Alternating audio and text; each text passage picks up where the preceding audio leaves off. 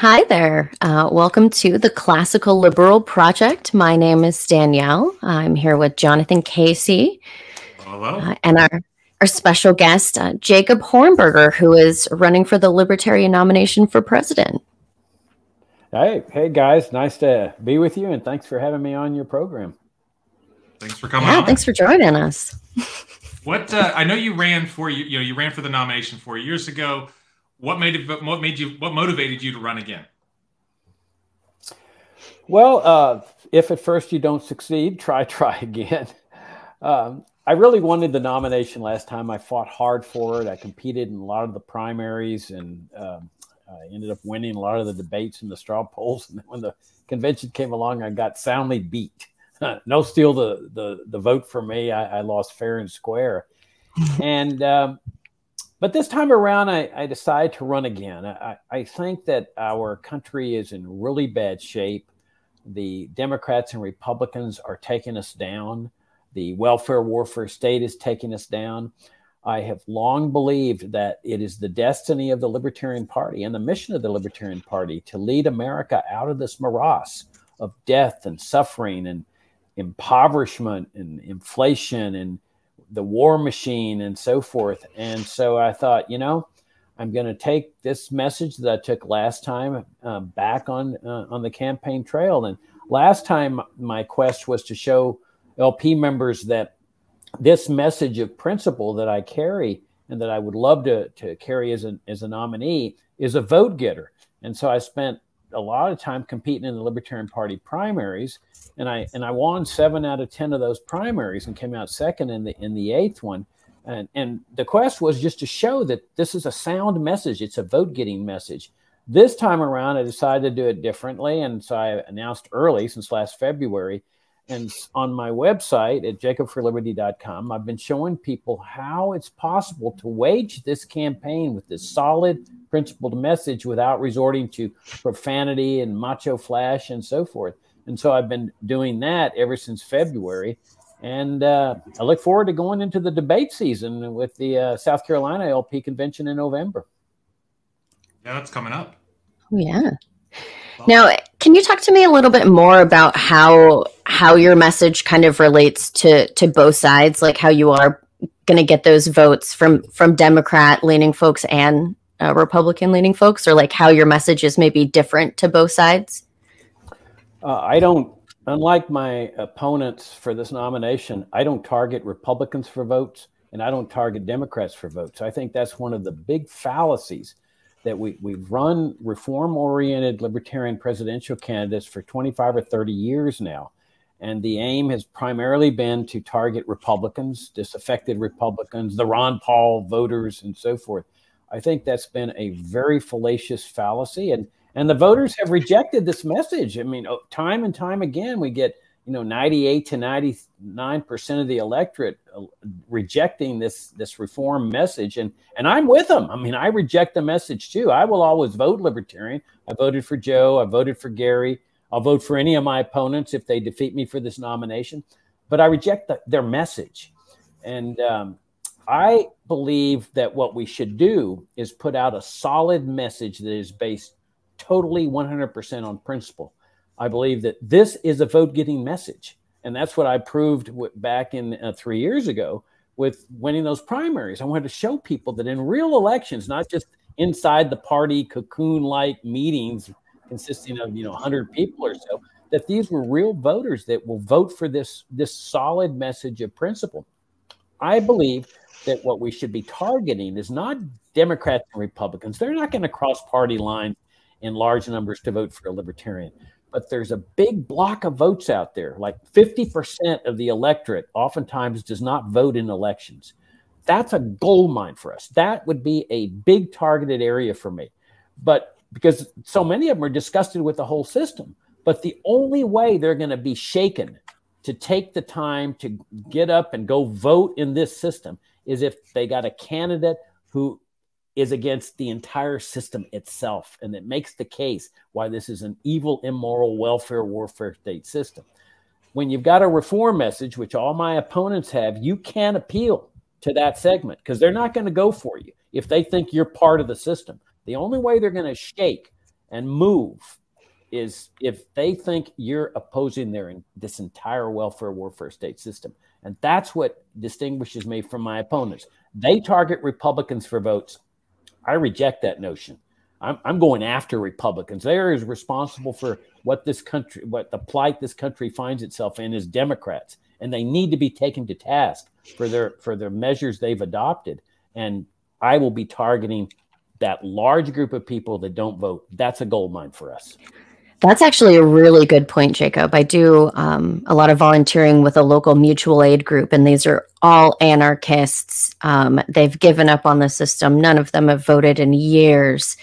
And I don't have a candidate that I can give them yet. So I am excited to see what we can give to those folks. Cause yeah, they want to see change, but they just haven't seen anyone worth getting out of their house. We have mail-in ballots in Washington. They don't even go to the mailbox for these candidates. Yeah, they're disaffected. I mean, they're sort of the Ron Paul voters and the Donald Trump voters that don't vote. They're that group of people that are like those voters, but the only people they're going to come out and vote for is somebody that is not part of the system, that rejects the system. And it's not that I'm any great guy, like when I'm on those primaries. It's that people like this message. I'm convinced that this is a vote-getting message, and that's what I proved in winning those primaries, that people will come out. I'll give you another example of this. I ran for a U.S. Senate here in Virginia 20 years ago. This was right after 9/11. And I was taking the position, of course, that the U.S. government had its foreign policy of interventionism had motivated these terrorist attacks. So I was getting, attacked viciously for making that position, just as Ron Paul did when he made it in that famous debate. So there was no chance any Republican was ever going to vote for me. Democrats weren't going to vote for me because I stand for the immediate repeal of Social Security, Medicare, Medicaid, the whole welfare state. Democrats didn't even run somebody because John Warner, the incumbent governor, was the most popular governor in the history of the state. He had been married to the famous actress Elizabeth Taylor. The LaRouches ran somebody. She obviously got the Democrat vote. I got 7% of the statewide vote. Over 100,000 people, 107,000 people took the time to come in and vote for me. Where'd they come from? I mean, they didn't know me. They didn't know me from Adam. Now, I ran a low-cost guerrilla campaign.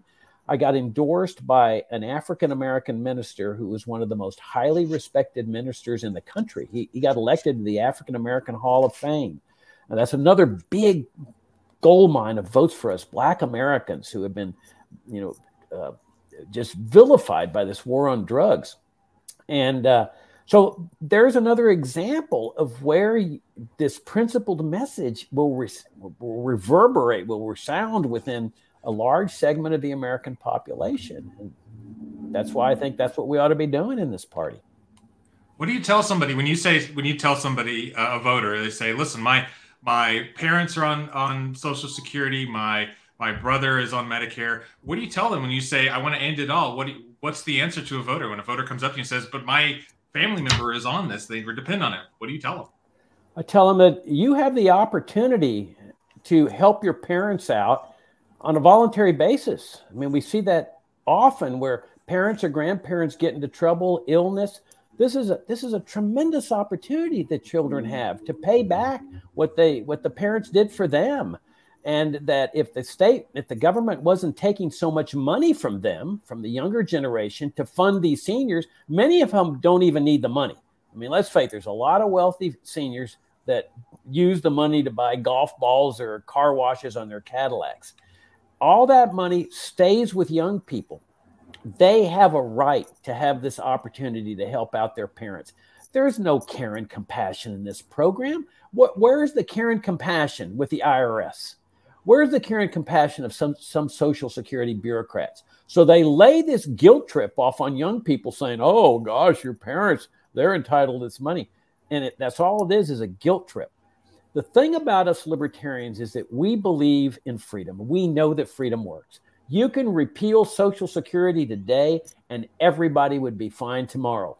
but they create this mindset of helpless dependency among everybody, where people get so scared, oh my God, there'd be people dying in the streets if this socialist program were repealed. That's pure nonsense. Most children respond favorably when their parents and grandparents are in need. If they don't, you've got church groups, you've got ameliocenary groups. You would undoubtedly have the foundation for the former Social Security recipients that would be generously funded by wealthier people.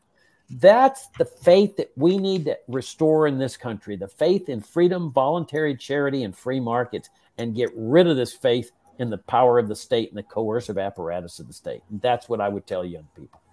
I love that answer. I think what I often wonder how much the cost of medicine would have come down had we not gotten government so deeply involved in it. So, robbing Peter to pay Paul with Medicare and Social Security. I dream about a world where we have all these great advancements, but the cost of medicine is going up so high.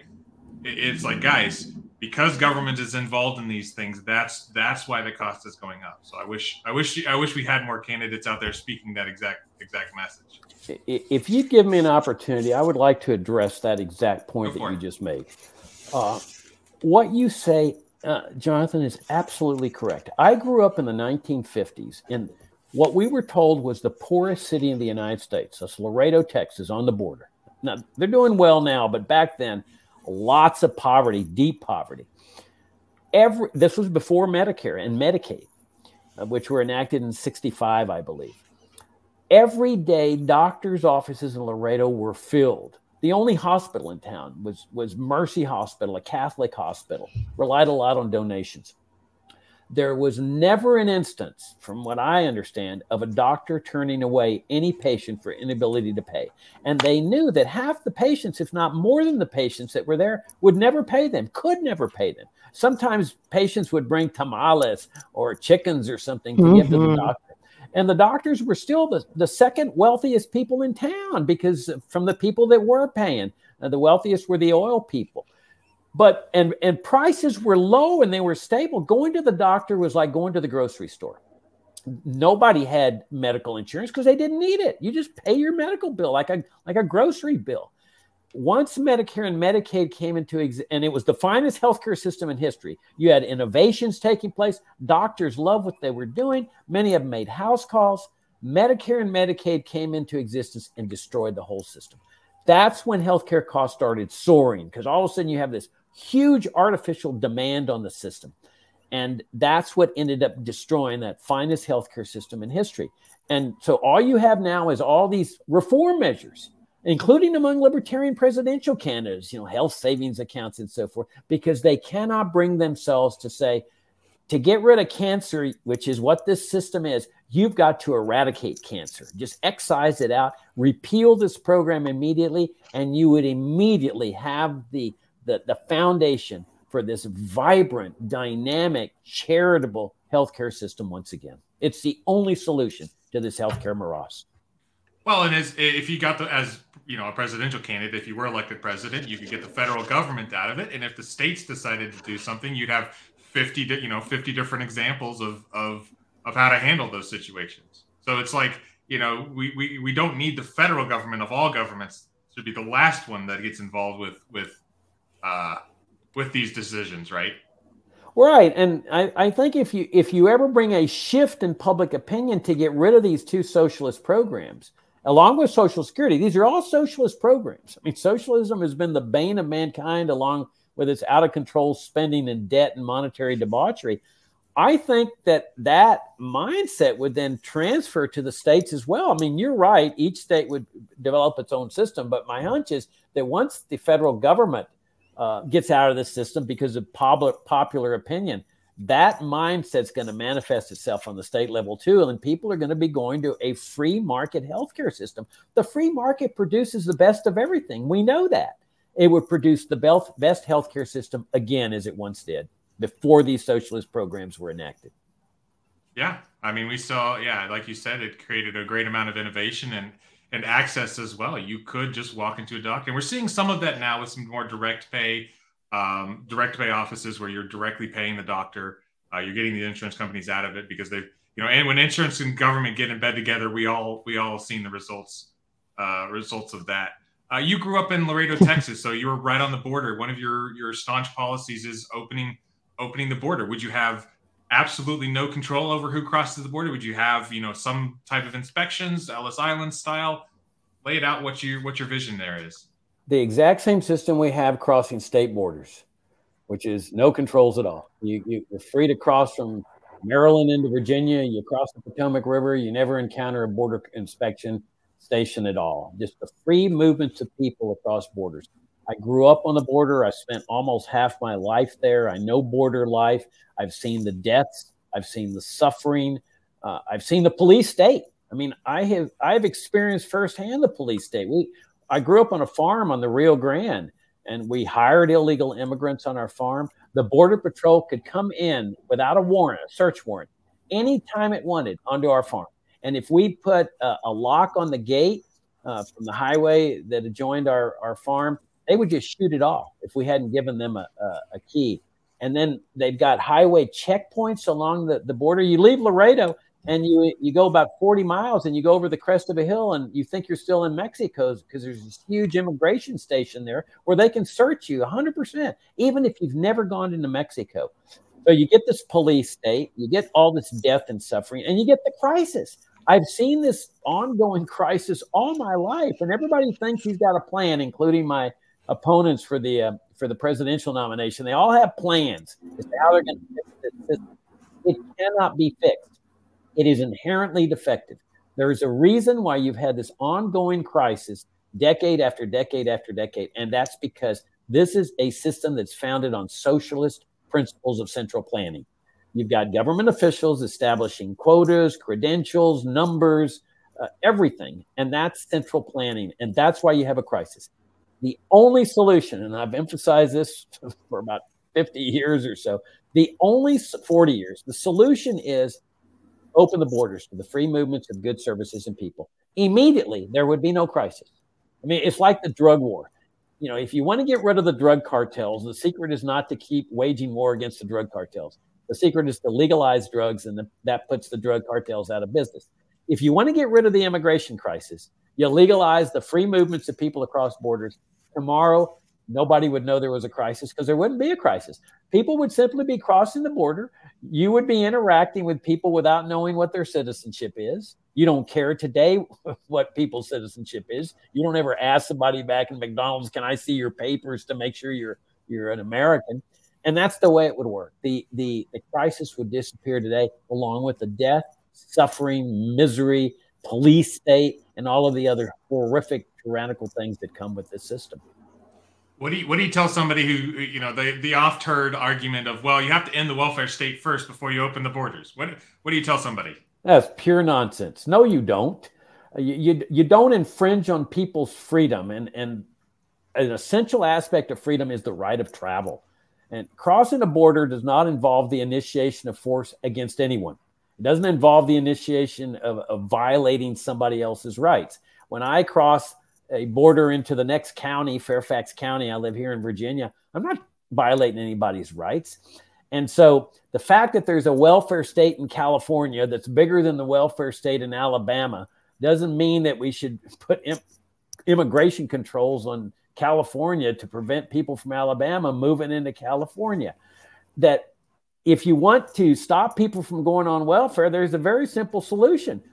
Foreigners are not entitled to go on welfare. Bam! That problem's over. Now, of course, we libertarians would get rid of the welfare, or at least I would, not my opponents for this nomination. They believe in Social Security and Medicare and so forth. But I favor the eradication of those programs, but we don't want to join up with people that are violating people's rights just because of the possibility that a very small minority are going to go on welfare. In fact, most immigrants come here to work. They want to get wealthy. They know you don't get wealthy on welfare. And you get wealthy by starting a business or working for a business. So I say that's just pure nonsense. And an example of this, Jonathan, is we take the drug war. Okay, as a libertarian, I favor the total legalization of all drugs. Now, what if somebody comes to me and says, oh, no, Jacob, a lot of these drug addicts are going to go on Medicaid to get treatment if we legalize drugs. And so we can't legalize drugs until we get rid of Medicaid. Well, that could be 50 years. Libertarians are going to start calling for keeping the drug war in existence because it might result in higher taxes. I say no. If it results in higher taxes, so be it. But let us never join Democrats and Republicans in their support of tyranny. Yeah, there's no justification for continuing arresting people and putting them in jail.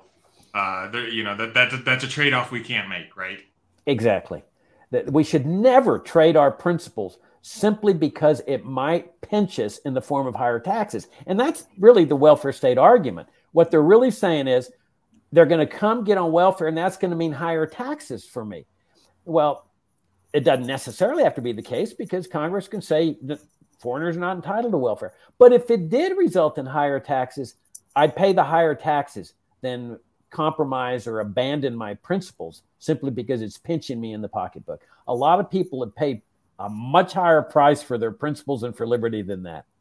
Absolutely. I always love it when Republicans claim, they're well, on one hand, they claim that immigrants are coming to take their jobs. And then on the other, they're claiming to be welfare recipients. It's like, well, they got to choose one of those, don't they? Yeah, that's great. I hadn't thought about that one. That's an awesome argument. Exactly. I may use that. There you go. Now, Jacob, do you mind if I switch gears just a little bit to more internal politics? I think a lot of people had the criticism of Joe Jorgensen's campaign that it took too long to get up and running. Say you are nominated today. What are we doing tomorrow to get you up to speed to be our Libertarian presidential nominee? Do you have your branding and all that all solidified?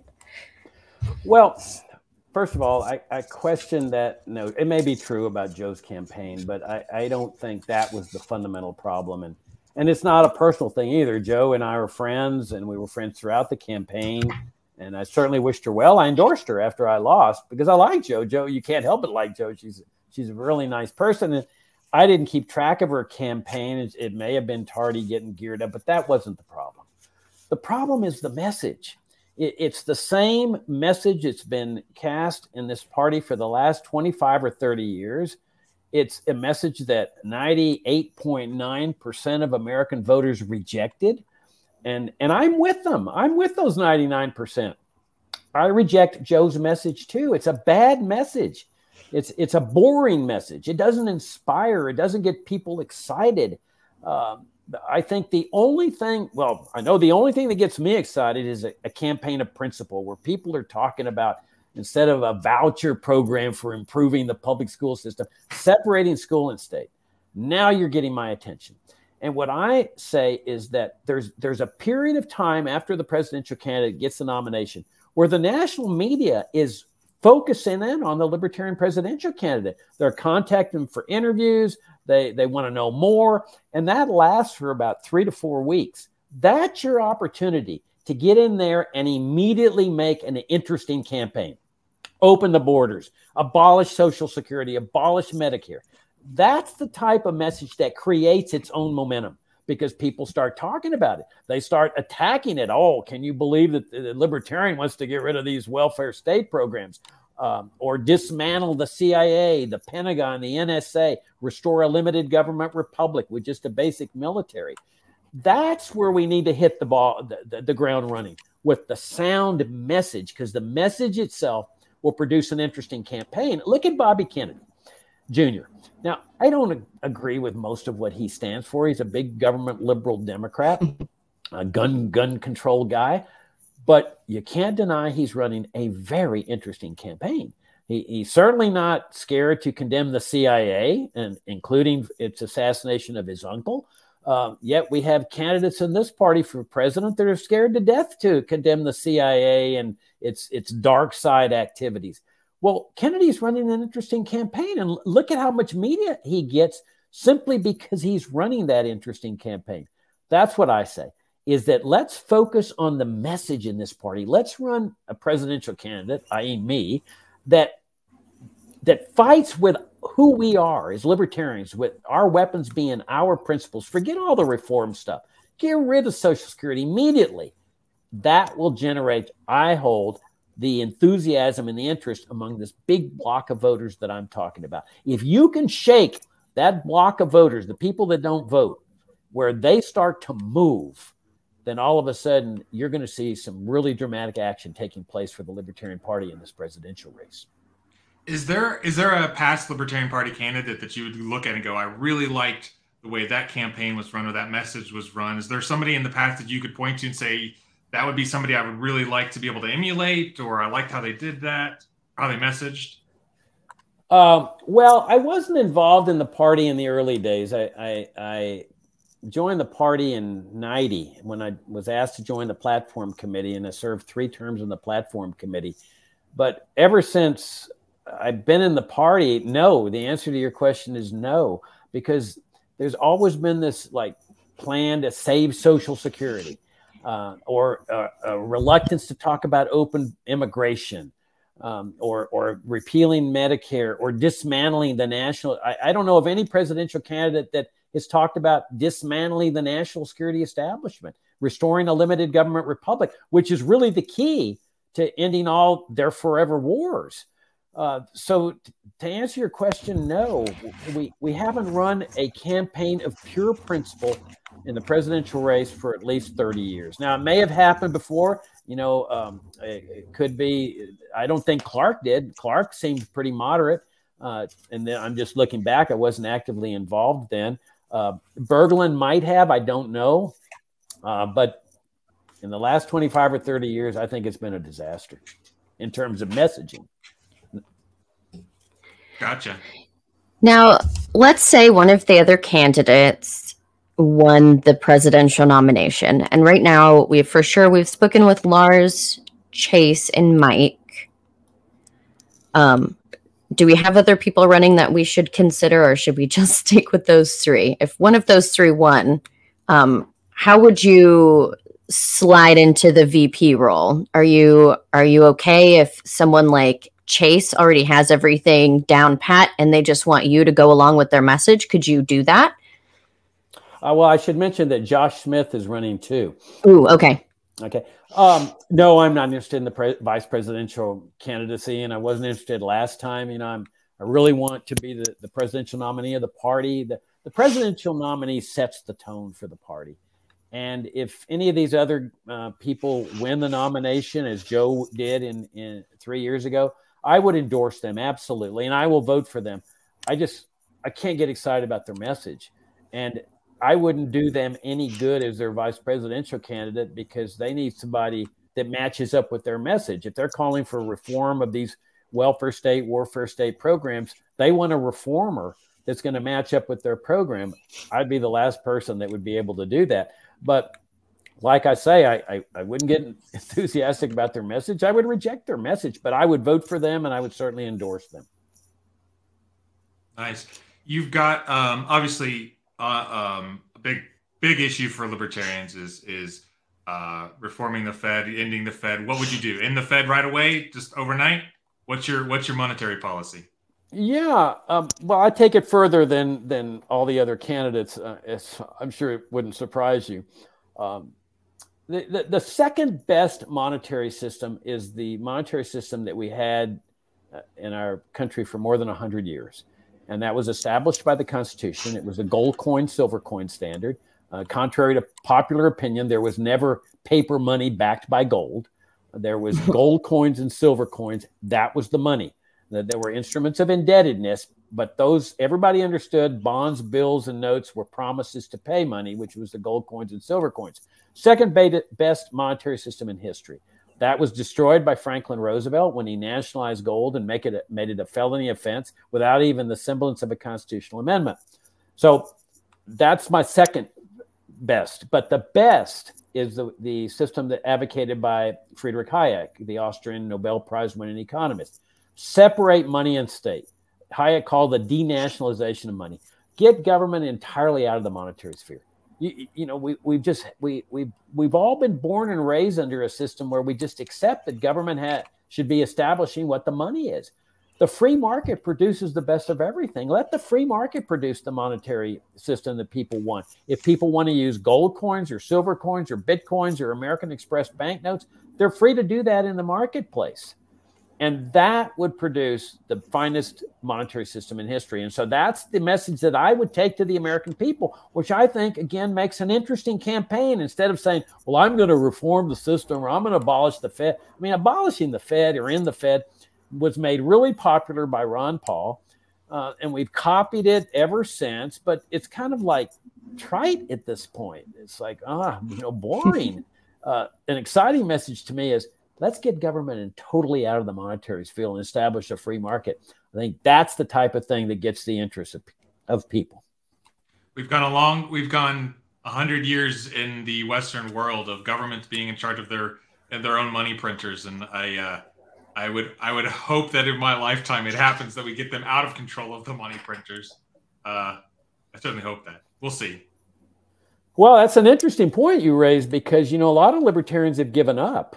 When I was your age, there was people, the older people, the people my age now saying, oh, we can't achieve liberty in our lifetime. It all lies with you young people. We're putting our faith in you young people. And I'm sitting there saying, that's just a cop-out. Because they're saying, oh, well, we can get liberty in 50 years from now. And I thought, okay, well, let me see. That puts me at 77. And we can achieve liberty now in our lifetime, here in my lifetime right now.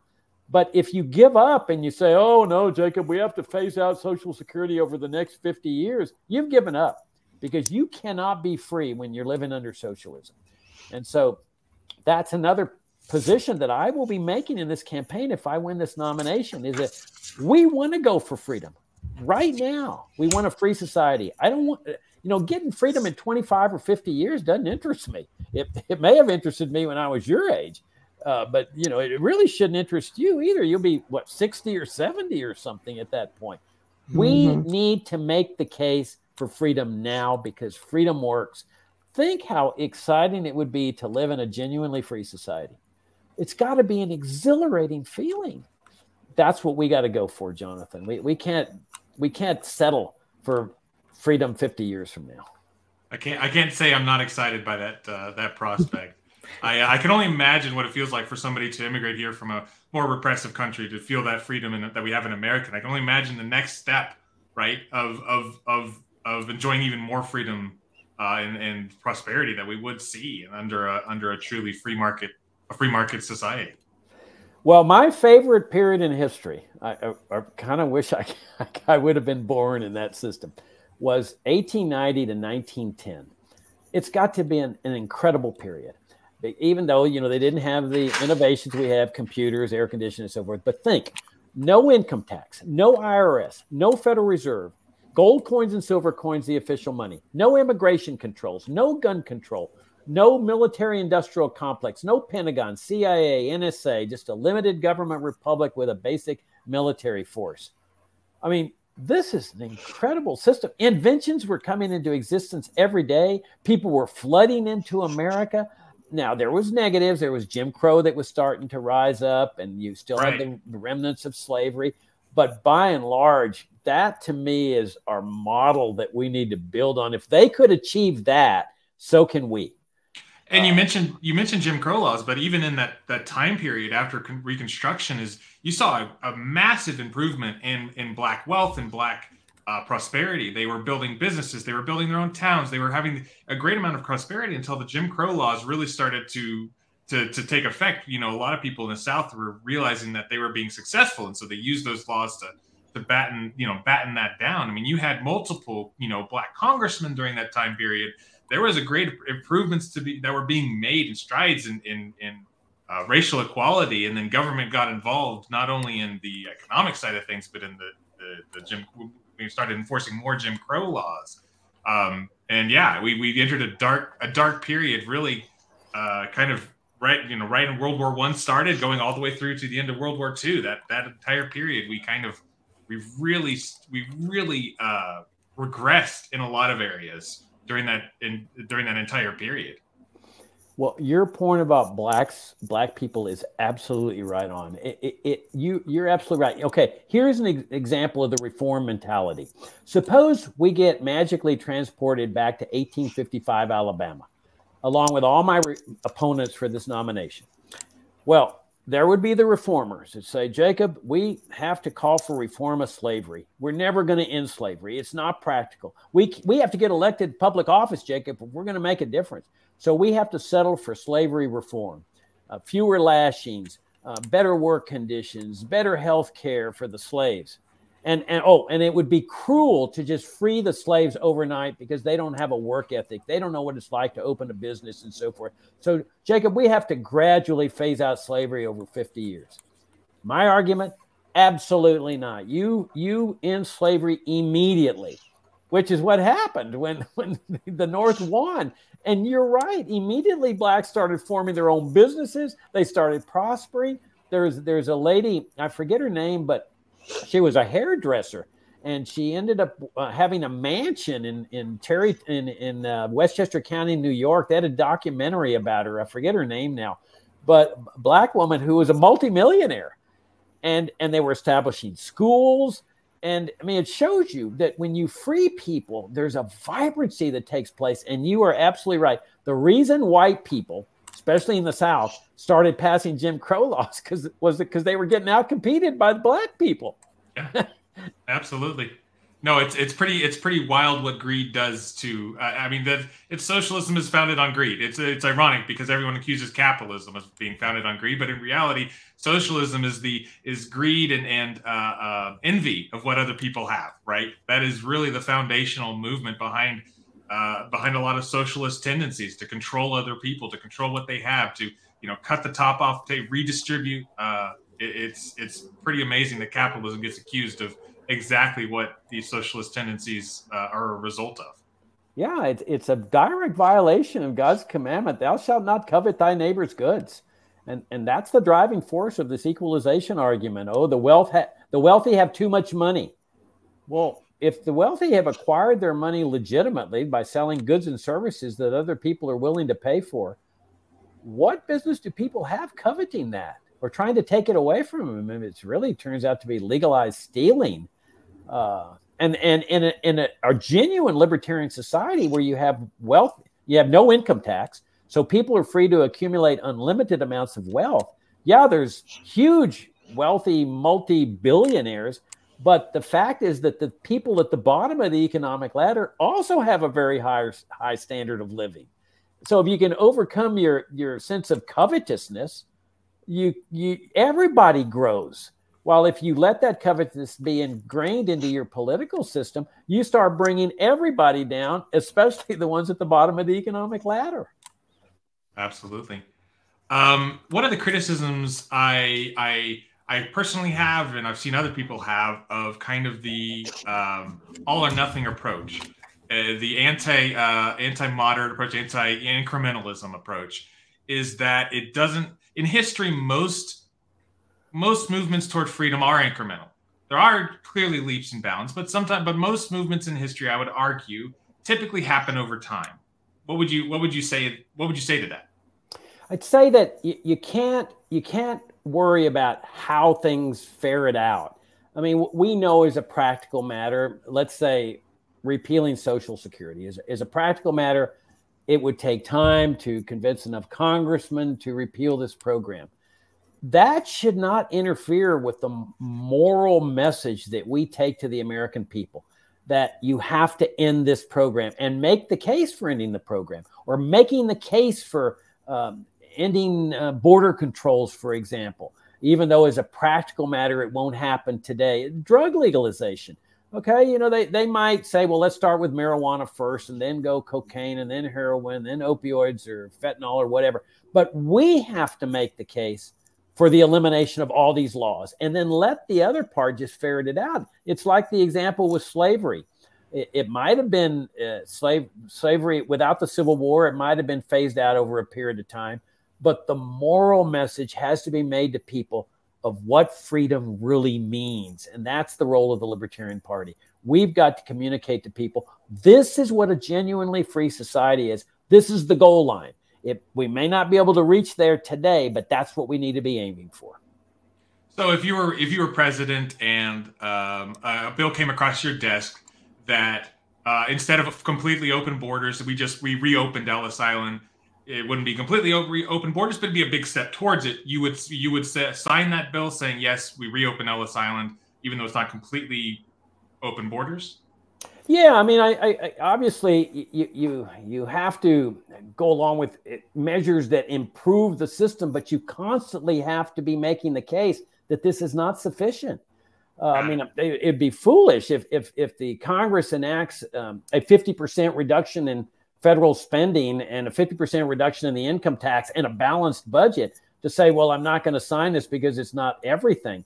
But what you can do is sign it at the same time as saying, this is not sufficient. This is not for a free society. And you keep pushing for the eradication of the income tax at all, if necessary, through a constitutional amendment, repealing the 16th Amendment.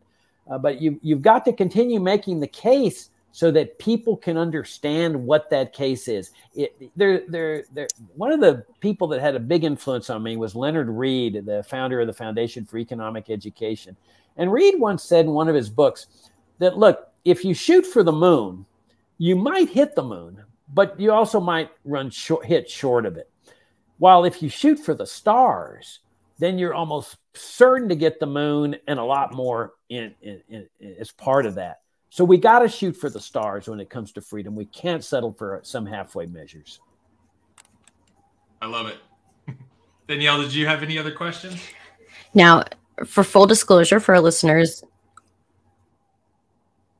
now we're recording this on 9/12, September 12th. Do you have any thoughts on 9/11 or maybe, I don't know, criticisms on the aftermath? Just, to be relevant culturally, I suppose.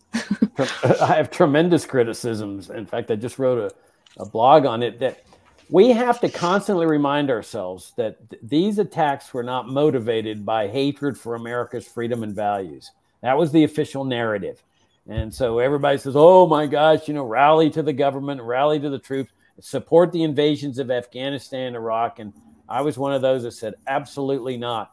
What we need to do is re-examine foreign policy, because it was foreign policy that gave rise to the anger and hatred that motivated these attacks. And by foreign policy, I'm talking about, for example, the Persian Gulf War, where the U.S. massacred massive amounts of Iraqis, but even more important, then imposed one of the most brutal systems of economic sanctions in history on the Iraqi people, which was not only impoverishing them on a daily basis, but was more important, contributing to their deaths of their children.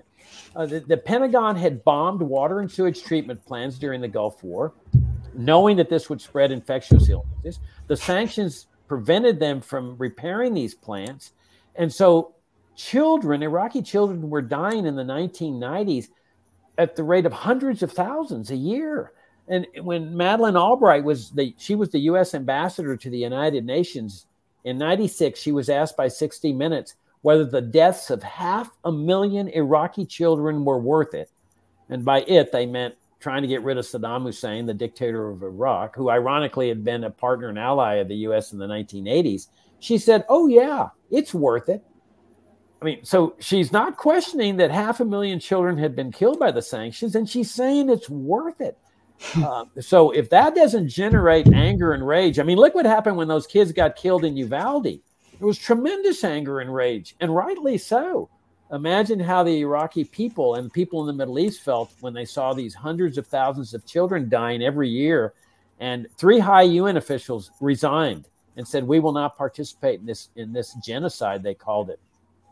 So then you've got the attack on the 1993 on the World Trade Center by Ramzi Youssef and others. Youssef goes to the federal judge at sentencing and says, you call me a terrorist, you're the butchers. Look how you're killing these children in Iraq.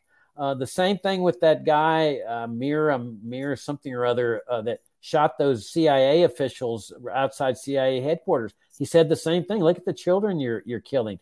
There was the attack on the USS Cole, the attack on the U.S. embassies in East Africa. Then come the 9/11 attacks, and they had been warned.